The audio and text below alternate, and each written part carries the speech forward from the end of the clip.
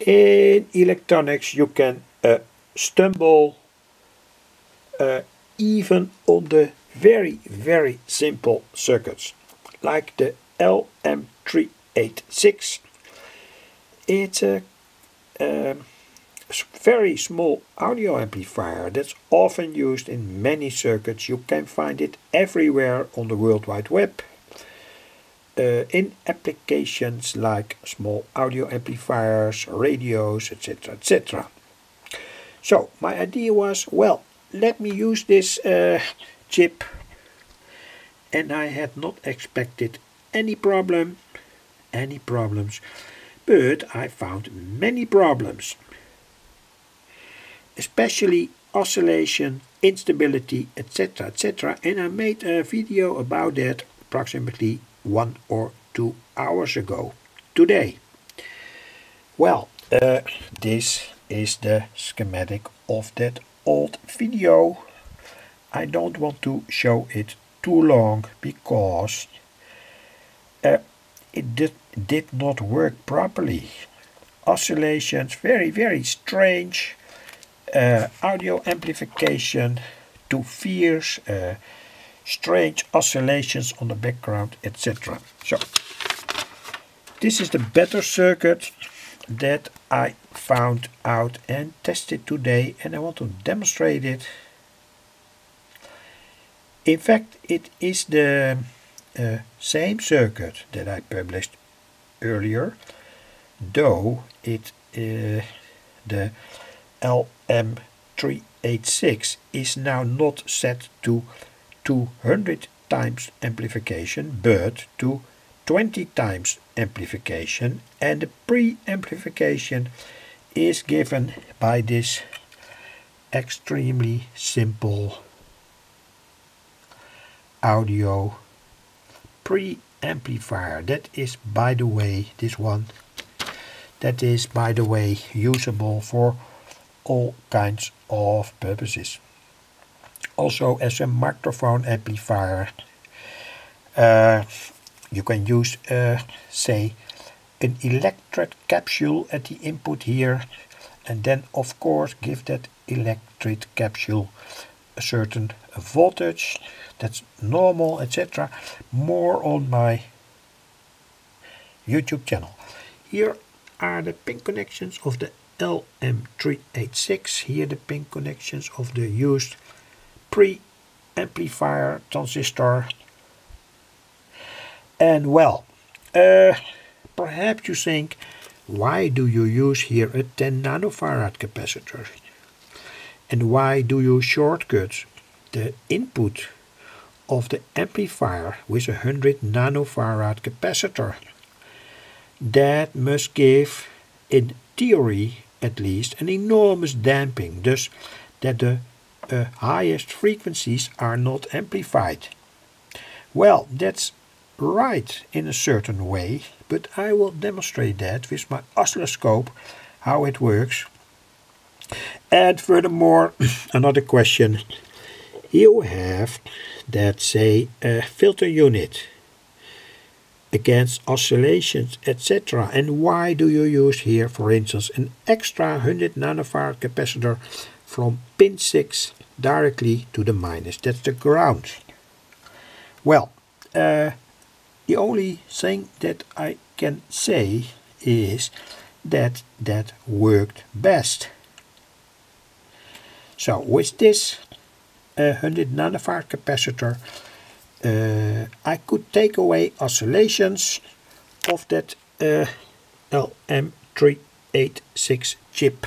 Had not expected that at all, but anyway, oscillations were gone when I looked on the oscilloscope, and this also had an effect on the not oscillation of the circuit, and could be have to do with, say, limiting the frequency input range of a amplifier. When you say limited frequency range to a certain, say to approximately 16 kilohertz or so, with the help of a capacitor, the bandwidth of such a amplifier drops down very substantially. The audio bandwidth, that's what I mean. That means that oscillations can occur, though not very often. That's, say, classical way of protecting an audio amplifier for parasitic oscillations. Though that capacitor here is extremely high, normally it is approximately 470 picofarad or 1 nanofarad. That is 1000 picofarad anyway. So let's look and listen. This is the circuit on the breadboard. I've used this speaker, 200 milliwatt, 8 ohms approximately. I first used this speaker, but there were very strange resonances in this speaker, so I have glued it with contact glue, rubber cement. Perhaps it's usable in the future.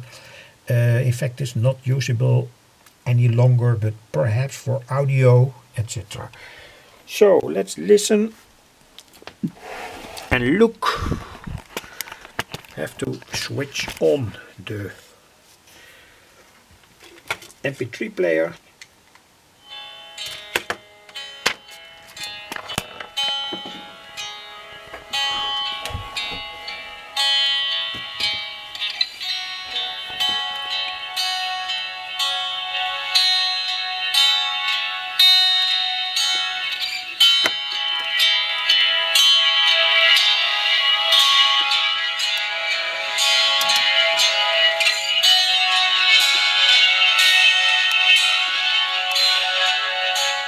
Of course, that was not fair. When you overdrive a amplifier, you will always see that sine waves change into square waves. So let me do that now.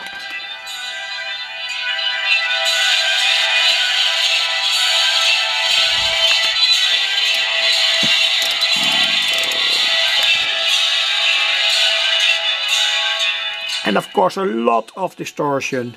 But the good thing is that there is no parasitic oscillation, and it works very nice.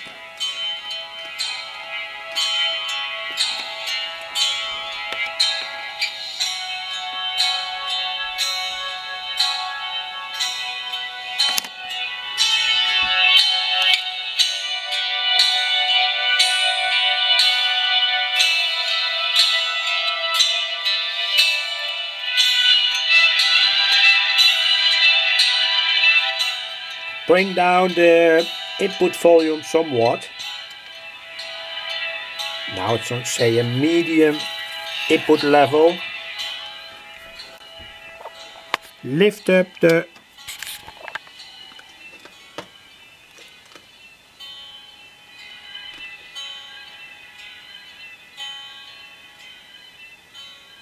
so that was it. Well, that was more or less all to tell and to demonstrate. I've used this speaker. It is, given the very simple setup, quite big, but anyway, when you use a good quality loudspeaker box, you will be surprised about how good such a simple amplifier can sound. But I want to use this for a very small project in the future. So the first idea was to develop a very simple audio amplifier that could be as small as possible. And it gave problems. I had not expected that at all, but finally this is the circuit that works and that I am going to use. Thanks for watching. The chip works on voltages between 9 and 12 volts. Officially it works on 6 volts. But well, Also, this part of the circuit, the preamp, can also work on 6 volts. It's a standard circuit. Anyway, so thanks for watching. Hope you liked it. Perhaps it's interesting and I'm going to work further on this project. The first stage is now okay.